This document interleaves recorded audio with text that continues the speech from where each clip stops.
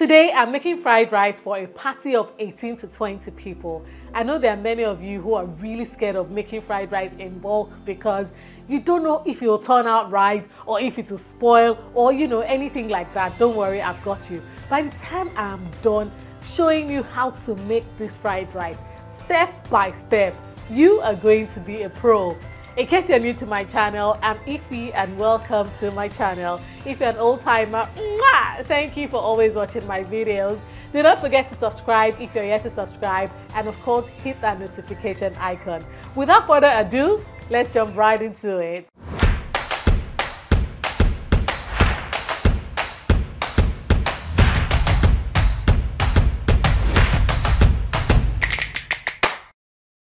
To make my fried rice recipe, the first thing I love to do is to blend some green bell peppers, just like this.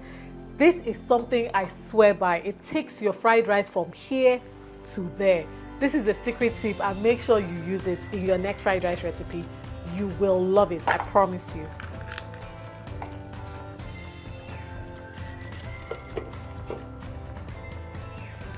So once you put your bell peppers in, you're going to add some water to aid the blending process. Don't worry, add quite a bit of water because we're going to pour it into our rice. So adding a lot of water does not matter, okay? And now we're done. Come, let me show you how I'm going to use this. To make my fried rice recipe, you're going to start by adding some cooking oil into your pot. Oh, and by the way, this is Nigerian fried rice, okay? Nigerian fried rice recipe, the best you'll ever find. All right, so just put some cooking oil here and allow it to get hot. Once your oil is hot enough, go ahead and add in some onions.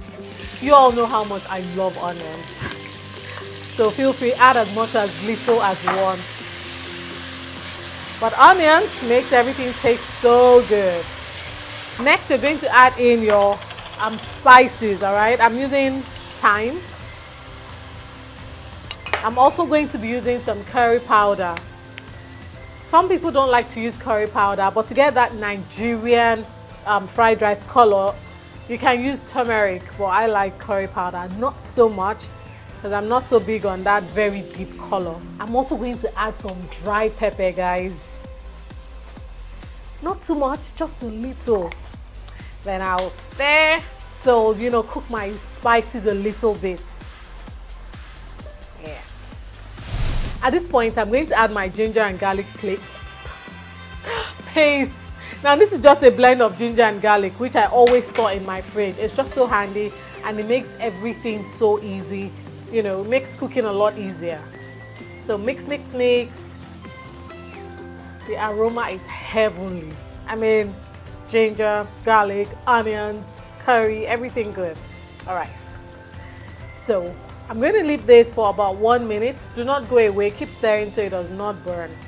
Now is the time to add in your rice. As you can see, my rice is in a sieve because I have rinsed my rice thoroughly. I'm using basmati, so feel free to use any kind of rice you like. And I'm going to mix it thoroughly with the onions, with all the things in this pot, all right? And I'm going to toast my rice.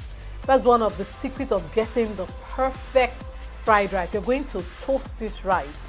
It takes some time, so please do not be tired of stirring it, and you don't want it to burn, so you're going to stir it. So after toasting your rice for a few minutes, this has taken me about 12 minutes.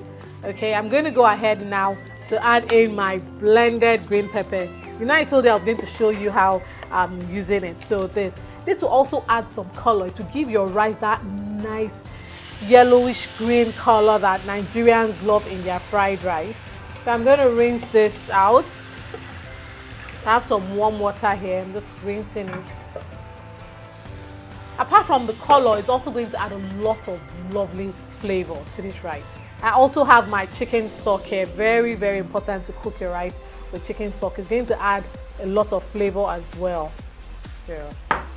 So like this, we're already building flavor for the perfect fried rice. So just stir. This water is definitely not going to cook my rice, but first I'm going to season it with some chicken seasoning powder. So just add your preferred seasoning powder. Mix, mix, mix, stir. your rice should taste good from this stage. So if you want a deeper yellow or green color, feel free to add some turmeric. You can add some more curry powder. You can add more green bell pepper. All these things help you get that deep color. Then some people sell stuff like fried rice spice. Honestly, I've never tried it before. I've never had a need to try fried rice spice. I don't know. If you've ever tried fried rice spice, let us know what you think about it. Is it good? What does it even taste like? And is it a must use in your fried rice? I don't know. So I'm going to taste the rice now because it must taste good at this point. Tastes good, but I'm going to add some salt. Okay, some salt to, you know, make that taste come out well. All right. And now this water in here is not going to cook my fried rice, even though when you're cooking fried rice, you want to be really, really careful because your rice is still supposed to be not strong, but still firm.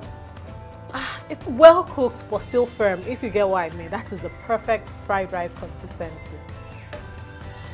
So a little more warm water. I'm using warm water because I don't want to bring down the temperature of my rice. Who am I kidding? This pot is not going to be enough for all this rice. So I have a second pot here. I'm just going to move some. You can see I seasoned everything in here, so everything's going to have the same color, consistency, and taste. I'm just going to divide it now so that the pot will be enough. Yeah.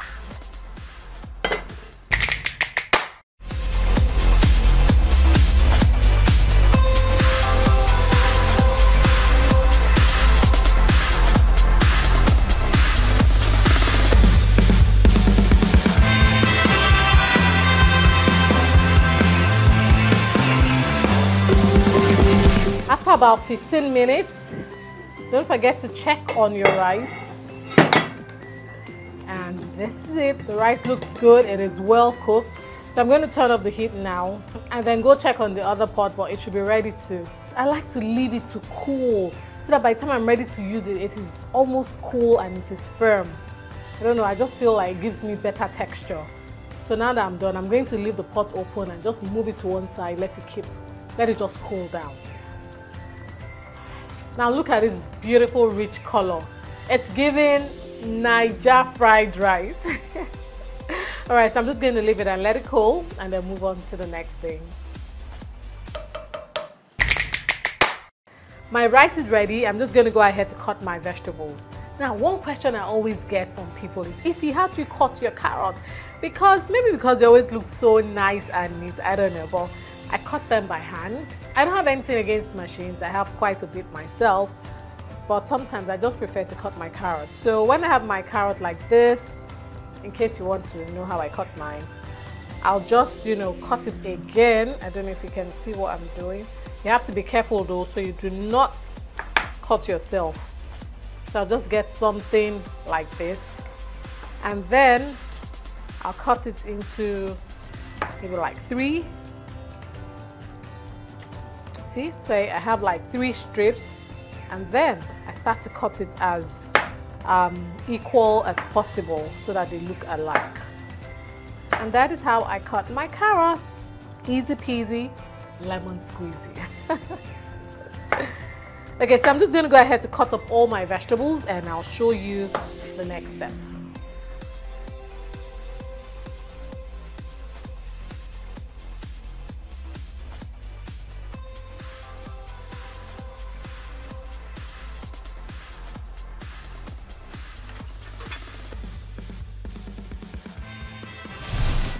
So now to part 2 of our Niger fried rice, our special party fried rice. You're going to add some cooking oil into your pan. I'm going to be making the vegetables, stir frying the vegetables really. So I'm just going to add some cooking oil in here and allow it to get hot. Before I start stir frying the vegetable, I'm going to fry my liver. This is ox liver, well, cow liver. Now, typical Nigerian fried rice, you'll find liver. I mean, is it really Nigerian fried rice without liver? I don't know. So I've boiled my liver and I've diced it into this size. So I'm adding in my cooked liver. We're going to let it fry. But what you don't want is for the liver to be fried dry. just for it to develop some color. It's always popping, so you want to be careful. So we're just going to, oops. So we're just going to allow this to fry, but not too dry, and then I'll take it off the heat.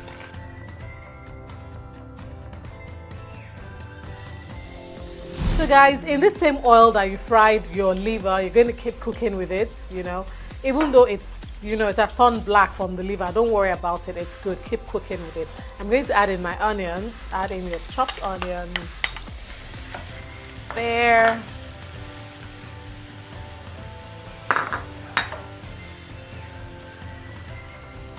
I'm also going to add some ginger and garlic paste to this mix, and then mix, mix, mix. You want to do this on medium-low heat, nothing too high, all right? So let's saute our onions for about 2 minutes.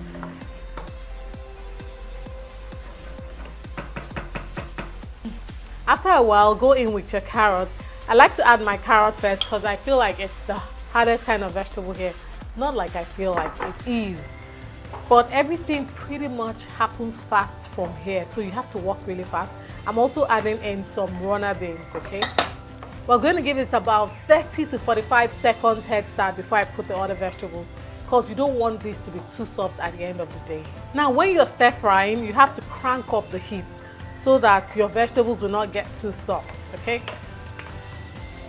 So now I love to use Madish. Let me show you the full thing. I've opened it, but this is Madish curry and chicken, so it's curry and chicken flavored together. So I'm going to use it to season my vegetables. And once I do this, I do not need to add curry powder in here. I'm also going to add in some dried thyme. You know, every part of your dish needs to taste fantastic. Add in your bell peppers. I'm adding in the green bell pepper and red bell pepper. Now, red bell pepper is not compulsory, but I just like a burst of colors. So that's why I'm adding some.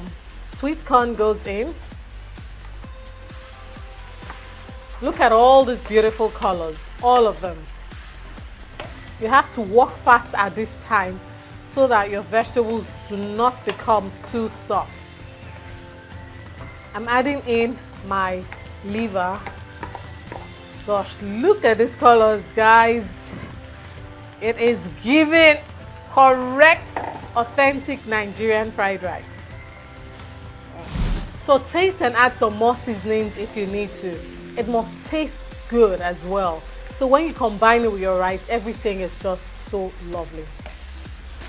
At this point, my vegetables are all done because you still wanted nice, vibrant colors and you still want them nice and crunchy.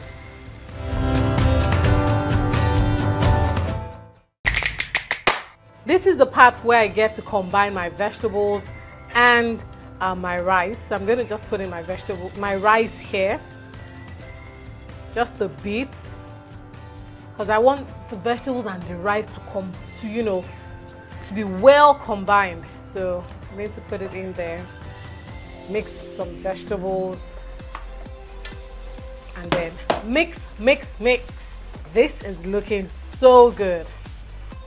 Now your vegetables would have been well seasoned, your rice also well seasoned. So if there's any adjustment you need to do, it'll be very minimal, but you need to taste it. Before I take it off, I like to add a little bit of sesame oil. This is going to introduce a really lovely flavor and aroma as well. So you just want to drizzle a bit. This is perfect. Then I'm going to put in some green peas. My green peas are nice and ready to eat, so that is why I did not stir fry it with the other vegetables. So you want to put it in. When you're happy with how everything looks, then you take it off the heat. Now look at this. This is your fried rice, eh? It will not spoil easily at all. Preserve this in the fridge for the next 1 week. You're still eating fried rice, I promise you. Alrighty. And before I take it off the heat, final, I'm going to put some spring onions and then I'm going to take it off. So just sprinkle some spring onion.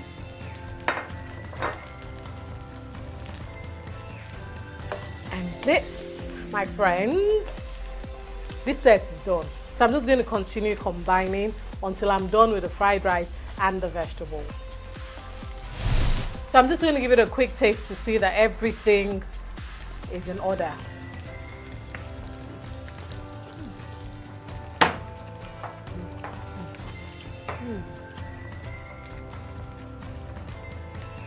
I don't know if you can still hear that crunch. The vegetables still very nice and crunchy. We're good to go, guys.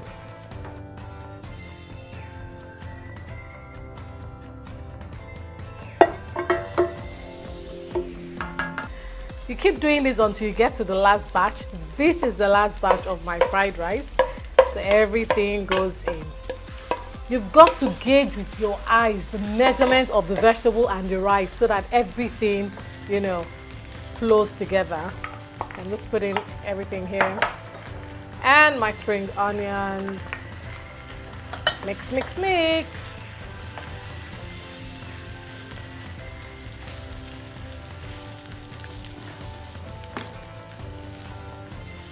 And once I'm done mixing, we are good. Make your fried rice this way and see something. Very, very easy and very delicious. And every part of your dish is well seasoned. Wow. And ladies and gentlemen, my fried rice is all done.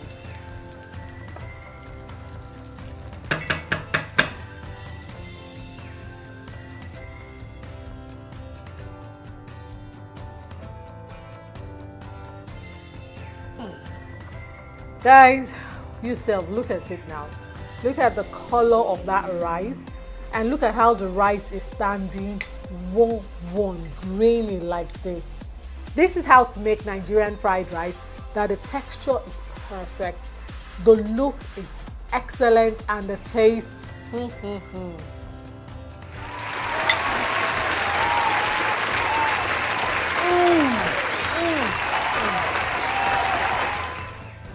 fantastic.